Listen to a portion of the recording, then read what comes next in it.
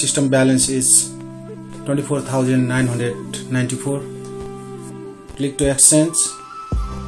We can exchange this mining amount daily. Today is 19 July and 18 July and so on below. Hi guys, today I will be talking about one of the feature from DeFi wallet, which is you can see here. It was in Crystal app before and moved to DeFi wallet few months ago, but I don't know why they changed to DeFi wallet from Crystal. This is the DeFi wallet you can see here. I'll be talking about one of the feature in the browser section, which I'm going to show you next. On the middle bottom you can see browser. If I click there, in the search section you can see here on the tab, if I click on the tab, this is the one I am talking about. If I open this one, now you can see here system balance is 24,994. If I click on the middle section here, now you can see this is mining now. We scroll down little bit from there. If I click on the maximum, we can exchange the USDT daily. For example, I'll click to the maximum now. You can see here now 0.8353 it is ready to exchange. I'll click the exchange, which value is 1590 USDT. If I click on the exchange, it will be exchanged to USDT. Click to exchange.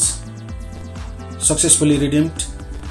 Now you can see here on the top 1590 USDT exchange.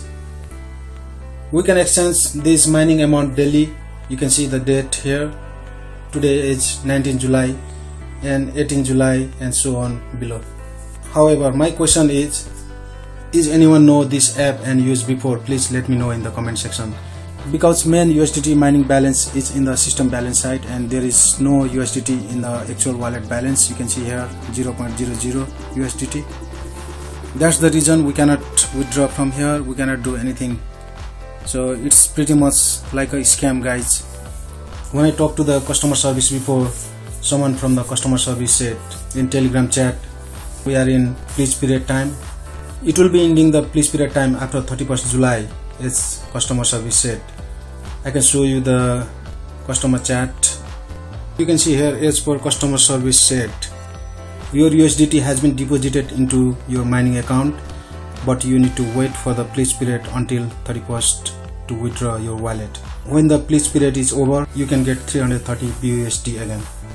So I got this from the customer service, but I am still not believing this platform. It looks like a pretty much scam, guys. I will let you know in the comment section later after 31st July. So that's all for today's video, guys. Thanks for watching. I will see you in the next one.